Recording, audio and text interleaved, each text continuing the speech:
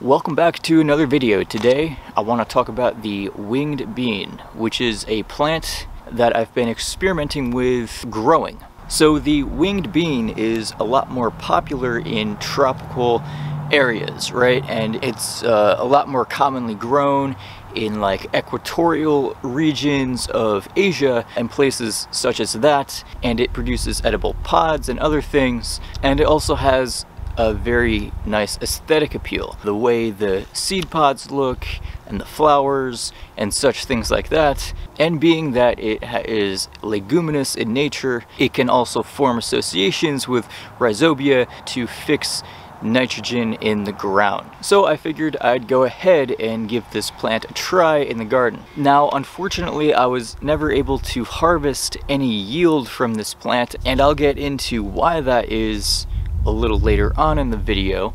But what I really want to focus on in this video is the propagation of the seeds and starting those plants, because there are some details, some nuances that you have to know and familiarize yourself with in order to successfully start growing this plant. So this plant produces beautiful brown spherical seeds, and they need to be soaked in water before planting in order to increase the rate of germination of the seeds and decrease the length of time it takes for that germination to occur. So I started soaking the seeds on March 10th, 2022 in just plain water, and after about 72 hours, some of the seeds started to swell. They started to kind of enlarge, and so I handpicked the ones that kind of doubled in size, and I stuck those in pots. I put them in cardboard pots, right, which are kind of biodegradable, so that if they started to grow too fast, I could just kind of pot them up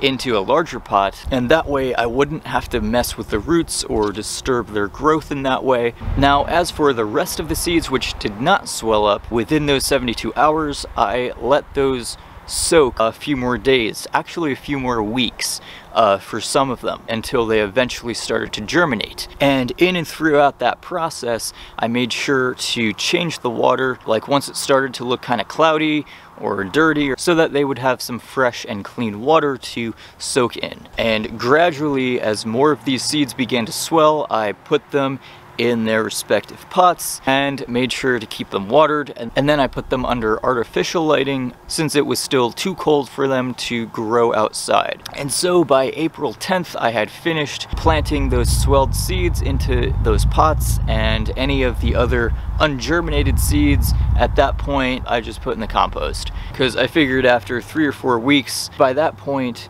the majority of them had already sprouted and I had plenty to work with. Now, by April 16th, some of those seedlings had been in pots for a few weeks and were starting to outgrow them. So those ones I put in larger pots, right, which are like halved cardboard oatmeal containers. And so I filled those with some soil and some compost, and then I put the pots in there, and then I put in more compost and soil to help even it out. And then I just put those in plastic trays and kept them watered. By that point, it was getting warm enough outside where they could spend the daylight hours outside, and that was what I did so they could get the sunshine that they needed.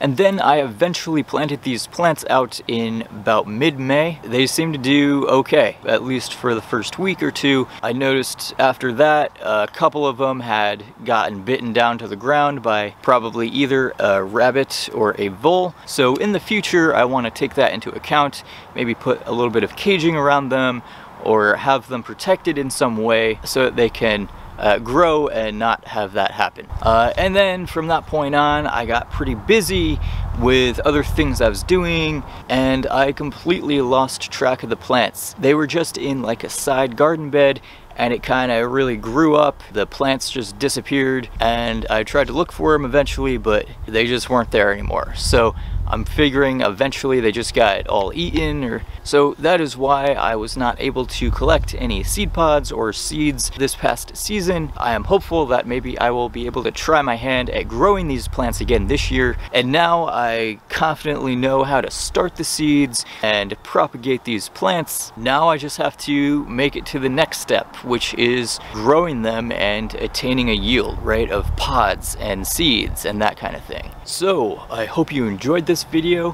Hopefully I'll be able to make a future video about how I actually like harvest some things off of it. You know, that would be really cool because they are really interesting and beautiful plant. So hopefully that can happen. Yeah, so thanks so much for tuning in, and I look forward to seeing you in a future video. Take care.